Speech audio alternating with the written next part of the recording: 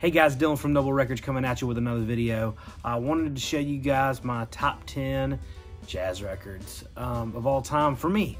Now, this is just my opinion. I've not wanted to do a jazz video because I'm not an expert on jazz. I like jazz an awful lot. There's certain things I really like about jazz, but in my circles of my friends, and I've some friends that really like jazz. And so usually if I get like a jazz grail, something really big, I know that they'll enjoy it more than I will, and so I'll sell it a lot of times. So I don't have a ton of jazz records, but the jazz records I have, I really do love. I've got maybe 60, 75 jazz records, and this is my top 10. So there's a couple more. It was kind of hard to whittle it down to top 10, but these are the top 10 that I actually have that are among my favorites. So we'll get started with number 10. This is Duke Ellington and John Coltrane. This is an original mono press on Impulse. I actually bought a whole collection just to get this one record. This is an original. And if you know me, this one has a little bit of a sentimental factor for me because when I first bought my first collection, there was a, if you've heard the story, I won't go into it, but I bought 7,000 records. It was the first collection I ever bought. It was huge. And I didn't know if I should do it. This is before records really came back. And I just made a deal with myself. I said, I'm going to close my eyes. I'm going to pick out one record, and if it's good, I'll buy the whole thing. That's how it was done, but that's how I determined it. And that was this record. And it was a reissue of it. And I still actually have that exact copy. But and that's how I knew to buy the collection. But that's why it's kind of sentimental to me. But at the time, I had been listening to it online a lot, and I really was trying to get into jazz. And I was like, well, Duke Ellington and John Coltrane, both on the same album, it's got to be good. And that logic, it worked out for me. So, but what I really like about this record is Duke Ellington's more of a structured, polished musician that's very, you know, more of a pop icon than John Coltrane is. John Coltrane is very, he improvises a lot. He's a little more rough around the edges. And so I think it takes a little bit more of a, I don't know, if you're into jazz, he's more along the, we'll get into that farther down this video, but more along the spiritual jazz, soul jazz, you know, hard bop jazz than Ellington was. You know, Ellington had his orchestra and all that stuff a lot of times. So to have them both at the same time, you had the duality of a really nice, cool jazz, soft Ellington on the keys, and then you had Coltrane just blazing some really good heat in there. It's a great combo. I think it exposed a lot of people to that the more looser jazz that John Coltrane has to offer. So another one is Bill Evans and Jim Hall, Undercurrent. Bill Evans is one of my favorite piano players. This one actually, I saw this at a yard sale, and this was when, you know, I was young, and this is the exact copy I saw at the yard sale for $1. And the cover alone, I was like, I have to get that. So I grabbed it, brought it home, and it was jazz. And just Bill Evans' keys on his piano on this is just so good. Jim Hall coming in on guitar, and it's just those two. Just phenomenal stuff. For me, you know, this is probably not on a lot of people's top 10, but for me, I absolutely love this record. And Bill Evans is an incredible piano player, but along with the artwork, it's just a great album. I love it. I have it this pressing, and then I have a MoFi pressing of it as well. But that's number 9. Number 8 is Cannonball Adderley, Something Else. This is on Blue Note. It has Miles Davis, Hank Jones, Sam Jones, Art Blakey. You know, and I mentioned this before in my videos when I do briefly talk about jazz, that if you're getting into jazz, it's really interesting. It's different than any other type of music. You have a lineup of musicians that are playing, and you got one kind of leader that's leading it. This is Cannonball Adderley's only release on Blue Note, I believe. And so you've got Miles Davis. He earlier on kind of played as a sideman, but up until this point in his career, he didn't play as a sideman very much. But he was, Cannonball Adderley was in his sextet. But anyways, this is a great record. This is, I guess, what they call, I'm going to go into this a little bit more, but there's a lot of different subgenres of jazz. There's bebop, there's bop, there's hard bop, there's soul jazz, there's spiritual jazz, there's modal jazz, there's avant-garde. So this is more of the bop, hard bop type stuff. But this is a really fantastic record. And just but as I was saying with the lineup, when you look at the lineup or whatever, you hear a certain, you're like, oh, I like that trumpet. Who's playing that trumpet? Oh, that's Miles Davis. You know, oh, I like those drums. You know, who's that? That's Art Blakey. So you're gonna hear more about all these guys further down, but they accompany each other, and the combination really makes the record unique. So that's what I really like that about jazz. Number 7 is Grant Green Idle Moments. This is the Analog Productions 45 RPM pressing of this. Is great. I had an original press of this, and one of my friends really wanted it, so I sold it, and he actually traded me this, so that's how I have it. But this is Joe Henderson, Bobby Hutcherson, Grant Green, Duke Pearson, Bob Crenshaw, and Al Harewood on drums. This is I really like Grant Green. It was hard for me to pick a Grant Green album that I like the most. This one's probably the one I like the most. As far as like jazz guitar players go, in my opinion, Grant Green takes the cake. He's the best. I love just his phrasing and just, I don't know. I love the way he plays. Joe Henderson's incredible as well. As a guitar player, you know, jazz is not my first genre to get into, but as I got into it, I realized, you know, how complex a lot of the jazz numbers are for guitar players. I don't know that I could ever do it. But Grant Green is just a phenomenal player, and it's a great record. Number 6 is Saxophone Colossus by Sonny Rollins. This is an incredible record, one of my favorites.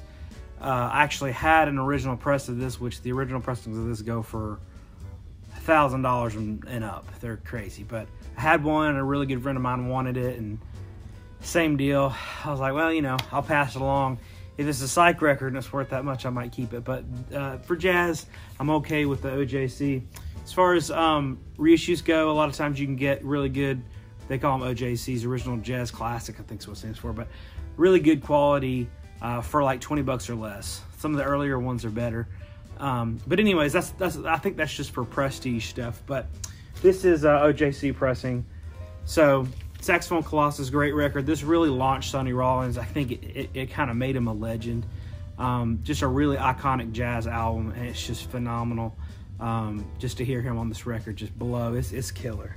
So that's number 6. Number 5 is Miles Davis Kinda Blue. This is original 6i pressing. It's got Cannonball Adderley, Paul Chambers, James Cobb, John Coltrane, Bill Evans, and Wynton Kelly. That lineup is insane, first of all. There's so much to be said about this record. This is a really significant and important record for jazz. I mean, it's got Coltrane, Bill Evans. Those are 2 of my favorites. Paul Chambers is on a ton of stuff. You don't hear his name often, you know, if you're not deep into jazz, but he's on a ton of stuff. Wynton Kelly, James Cobb, all that. But what's really cool and important about this record is this is one of the first really big defining moments for modal jazz. So modal jazz is one of the subgenres of jazz that I was talking about earlier, but you had bebop jazz. Like bebop jazz is what everybody was used to at the time. It was a lot of chords repeated over and over, pretty much. That's the basic explanation of it. Hard bop was in the same vein, but more influenced by blues and soul. Modal was a concept that Miles Davis was exploring because he just kind of got bored with everything else, and so he went into modal jazz. Modal jazz is more, it'll be like 1 or 2 chords, very simple chords, and a lot of exploration and improvisation in between those chords. So basically you had to make sure that the listener didn't get bored with those 2 chords, so you had a lot of room to improvise in those chords. So modal jazz is kind of hard to explain and kind of hard to understand, but that is, if you listen to it, there's so many different types of jazz. You know, a lot of people will listen to jazz and it all sounds the same, but when you really break it down, you listen to the chords, there's a lot of differences between like bebop jazz and modal jazz. So this is one of the first prime examples of modal jazz. It's very important for the genre and music in general. Number 4 is Art Blakey and the Jazz Messengers. You got Lee Morgan on trumpet, Benny Golson on tenor sax, Bobby Timmons, Merritt on bass, Art Blakey on drums. This is one of my favorite records. It's just killer hard bop. It's a great example of a hard bop record. It's just one of my favorites. Art Blakey's probably my favorite jazz drummer. Lee Morgan is up there, man. He is dynamite, and we're going to talk a little bit more about Lee Morgan in a minute. But this is number 4, phenomenal record. This is one I always look for an original press. This is an original mono.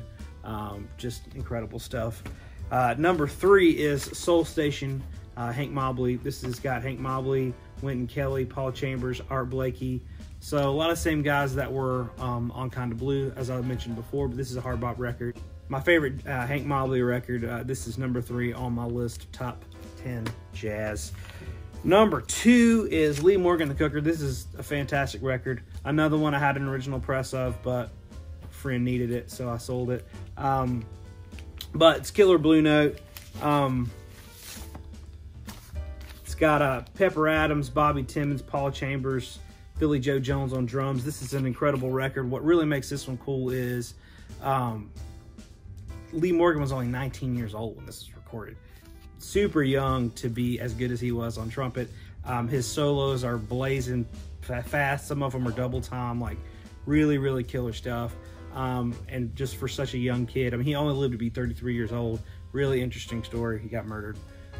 But yeah, this is a really great record. Number 2 on my list, Lee Morgan the Cooker. If you're wanting to get into jazz, this is a really, really great place to start. It is up there. It's hard to say that there's another record that's better than this for me, but there is one that's better.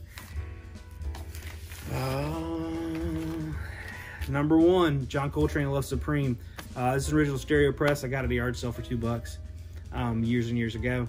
But this is a really cool and important record. John Coltrane was doing a lot of different stuff at this time. This is what a lot of people call soul jazz or spiritual jazz. Basically, John Coltrane was one of the pioneers to explore like spirituality through jazz. So it wasn't just like, you know, Christianity music, but it also had influences from like, you know, Indian culture, like Buddhism, all sorts of other religions as well. But he was very open about exploring religions and as like jazz being a form of connection with God. A lot of people said that John Coltrane, with his solos and his improvisation, had a direct line from God because his improvisation didn't have a lot of runs in it. Like a lot of people, when they're improv, they have runs in their music. That goes with guitar players or anything. Like even like Eric Clapton and Stevie Ray Vaughan and Jimi Hendrix, they have runs, which is a certain sequence of notes that they repeat a lot. John Coltrane didn't do that a lot. He had a lot of really original stuff that just seemed to come out of nowhere. So that's why a lot of people say that. That's what I really like about John Coltrane. After this, he really got more into free jazz, like avant-garde jazz, a little bit more out there stuff if you're not used to it. But this record is a perfect jazz record in my opinion. As far as I'm concerned, it's my favorite. So if you're wanting to get into jazz, you know, my biggest advice would be to start with one that's easy to get, something like Kinda Blue or Lee Morgan the Cooker. Blue Note's doing a bunch of Tone Poet reissues, which just Google that, look it up. It's really great. High quality sounding reissues of a lot of Blue Note classics. But start getting in there, listen to some jazz, and like key in on the players that you really like and explore them and find other records with them on it. So if you guys enjoyed this video, hit the subscribe button, follow us on Instagram, and we'll see you next time. Thanks for watching.